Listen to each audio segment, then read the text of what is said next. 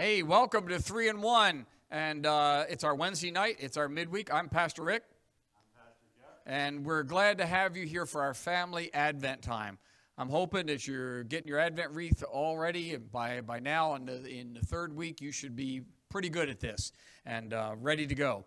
We will be sharing with you from Isaiah 35, verses 1 to 2 and verse 10, and Pastor Jeff is going to read that for us as we get ready to light our candles. Even the wilderness and the desert will be glad in those days. The wasteland will rejoice, and blossoms will spring crocuses. Yes, there will be an abundance of flowers and singing and joy.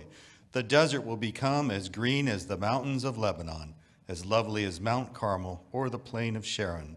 The Lord will display his glory, the splendor of our God.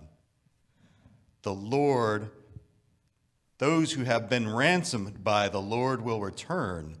They will enter Jerusalem singing, crowned with everlasting joy. Sorrow and mourning will disappear, and they will be filled with joy and gladness. Indeed. Now we have our time of prayer, and remember, you have the luxury of being a family at home, of joining hands with one another. If you're by yourself, that's fine. You may fold your hands, open your hands, take an attitude of prayer, and we will pray together. So pray with us. The earth rejoices in the hope of the Savior's coming. With humility and thanksgiving, we prepare for his grace to cleanse our souls and to bring light into the world. Amen. Now, as we light the 3 candles of Advent in the third week, we do light 2 purples and a pink. A lot of folks thought the pink one is for the last one, but it is for the third week. And while we're doing that, sing along as we listen to Angels We Have Heard on High.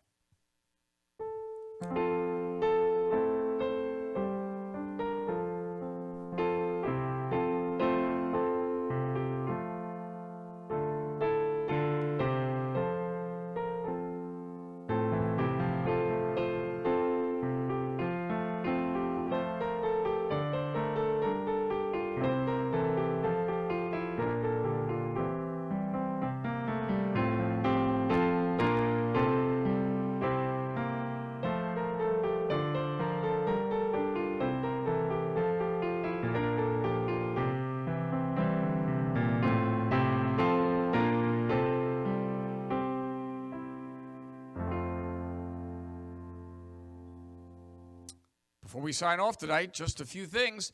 Remember to try to keep doing something new all the time. Maybe this week either you can get together as a group and make an ornament for your tree or a decoration for the house. Yes, the tree's probably up now and all's going, but maybe there's an empty space that you can work on as a family. Or maybe you can find this time to find a good Christmas poem, like I Heard the Bells on Christmas Day, and read the poem as a family and share time with that. But most of all, be sure that you're spreading the joy of Christmas. If you're wondering how to join that, please be sure to join us. You can join us through our food mission at Melville Church. You can join us through our food mission at the Dorsey Church. Any opportunities to join us there. Most of all, we want you to make sure you click the subscribe, click the little bell so you get notified whenever we are meeting. And we hope to see you on Sunday or again next Wednesday night. Have a great week.